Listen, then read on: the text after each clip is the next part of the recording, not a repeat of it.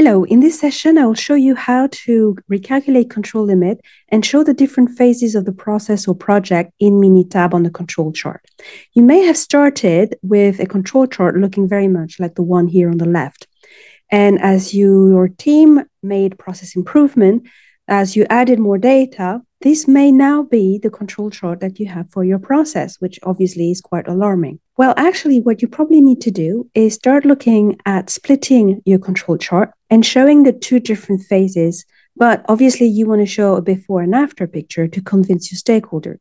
So the good thing is Minitab is a very easy option to do that so that you can recognize here your before stable process with probably not so good performance and your after process with a much better performance. So let's look at what it takes to do that. So for people who read write, I thought I'd just write here the instructions that we will be following in Minitab in a second so that you have it to refer to.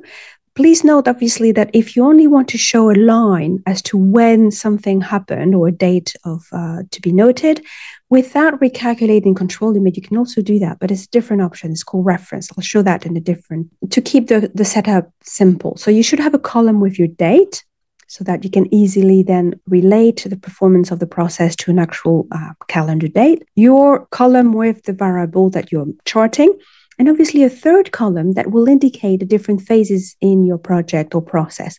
Now, to keep things simple here, I kept 2, but you can have more than 2 if that's the situations for you. So you would do stat, control chart, individual. I'm going to keep it simple and just use the individuals chart. I click in and select the variable because I want to see the date. I'm going to go in scale, stamp. Remember to always put your cursor here so that the column shows up.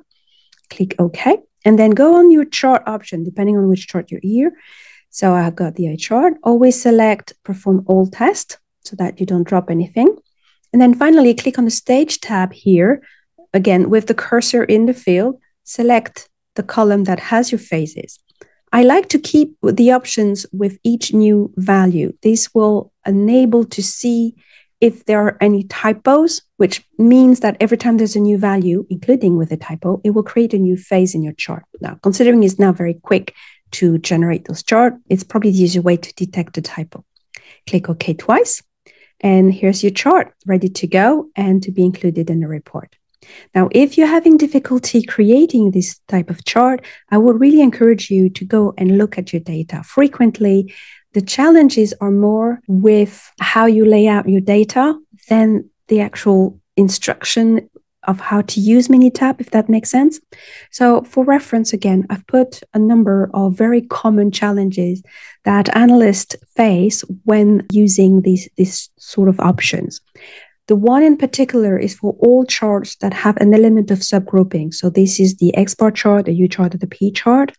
Be really careful of how you do the subgrouping and how you lay it out so that you have the right layout that works for Minitab. The options have evolved with different versions. So in earlier version, obviously, was slightly less flexible. In later versions, a lot more flexible. But frequently, the situation of stacked versus unstacked data is a very sore point to generate those charts quickly. I hope this is useful. If you have additional questions, feel free to use the comment. And obviously, I will be posting more videos. I hope you like and subscribe to this channel.